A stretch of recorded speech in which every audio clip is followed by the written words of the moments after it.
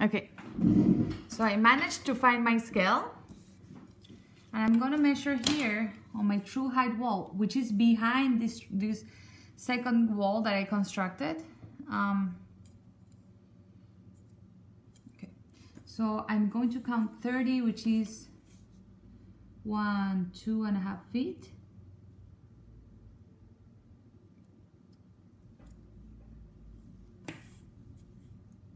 Half. 1, 2. Here is 30. Okay. So in order to draw the base of my window, I take my vanishing point where I measure 30 on the corner of my wall, right? I go all the way down here. And then they say that my window is 54 high. 54. I'm gonna measure it here. Yeah. No, never measure it here. Measure it always from your true height wall. Remember, 54, it's 4.5 feet, okay?